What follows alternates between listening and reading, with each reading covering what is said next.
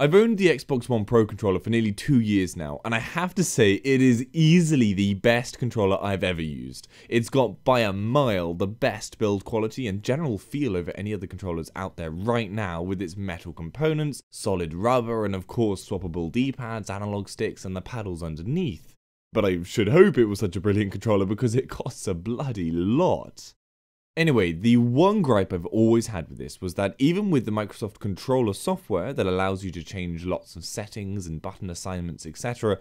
on the controller, you could never rebind the paddles to unique keys. I always wanted to use those extra 4 paddles underneath for 4 completely different controls, basically adding 4 buttons onto the controller. But natively there is no way to do that. Stupidly, it can only use the A, B, X or Y buttons, so for example you have your normal A button and then also one of the paddles can be A too. That's just dumb, so I've just never used the paddles. I've not found them useful until now.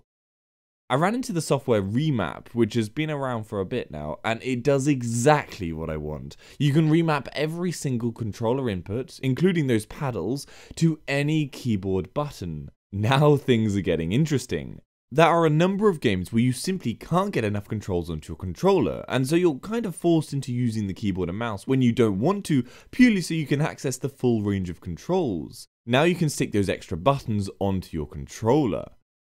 So ReWASD is an unbelievably simple program to use, and it is just a gorgeously clean looking program too. So download it in the link below, and once installed, open it up. You'll be faced with this screen.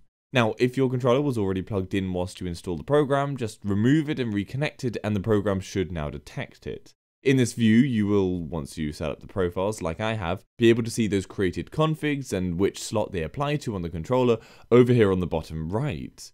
The slot is referencing the switch on the center of the controller that allows you to switch between the first or second profile on the controller.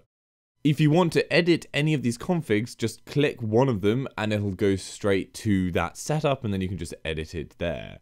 If, however, you're new to this or you just want to create a new profile, hit Add Profile over on the left of this screen. Choose a name, and you can even apply an image to that profile for a better look if you like. Now, regardless of which way you went, you'll be faced with this screen. Either if you're editing or if it's a new config, it's the same thing.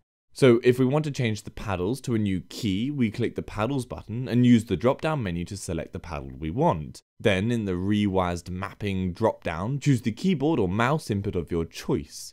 You can also just hit the key on your keyboard and it will automatically use that key. There is literally a ton of stuff you can choose from. Anything down to scrolling or web searches or waking the computer can be used. Anything is an option. Now, the third drop down is the gamepad mapping. I unmapped this so that my inputs only did one thing. I didn't want to have any of them overlapping. Now, once you've made all your changes, just hit the back button until you're back at that front page we were at earlier. Now you just want to select the slot with which you're going to apply this profile, so either 1 or 2, and then hit save and apply, and boom, that's it. Give it a go by just going into Chrome or Word or whatever and just start hitting those paddles.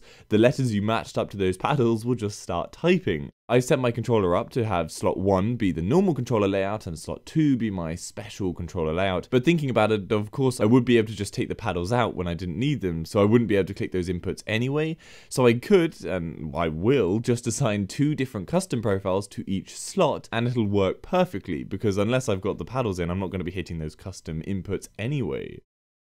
Now this is all pretty cool, but you can go a step further, and this is when things get insane, because you can assign a shift modifier key to one of the inputs on your controller, and this means that when you hold that input, say one of the paddles, all the inputs on your controller can now be something completely different. So the button A normally can act as button A, but hold the paddle with the shift modifier and then click the button A, and you could now instead be clicking the letter L on your keyboard.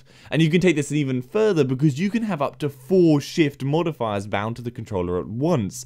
So the best way I can think of using this is just to assign each paddle a shift modifier, and I find it much easier to use the controller like normal and just put a paddle each time you want to change to use a shift modifier. Now, of course, this is so overkill, and pretty much no one needs that many inputs, but the ability to have that functionality is epic. And for something like Star Citizen, I can see this being perfect.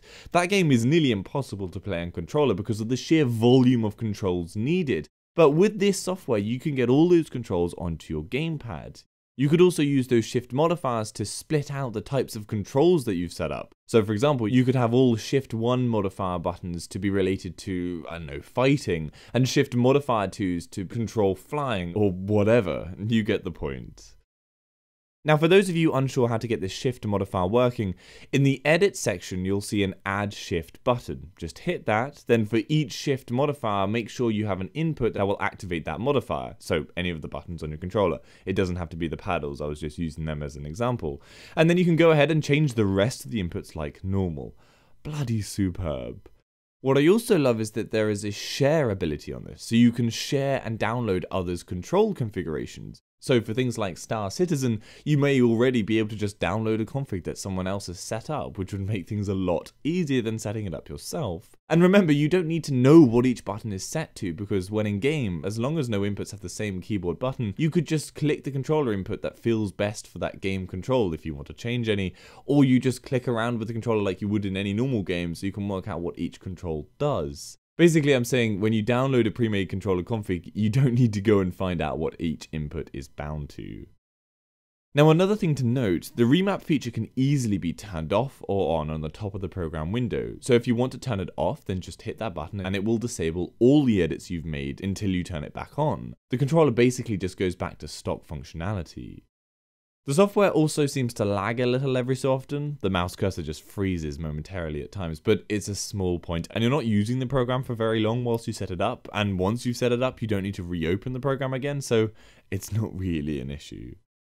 I must say, I am so happy with this software. It's genuinely brought the controller up to perfection for me, after it had been held back slightly by this one gripe for so long.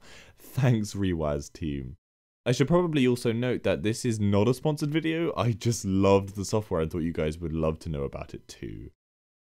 Anyway, I hope this is helpful. For anything else techie, well, really 21.9 specific unlike this video, head over to my channel page or the WAF website and I'm sure there'll be something of interest there. If not, then leave a comment down below with what you'd like to see and I'll try and cover it. And if you'd like to support the channel, the links to my Patreon page are in the description and Amazon affiliate links are there too. See you later.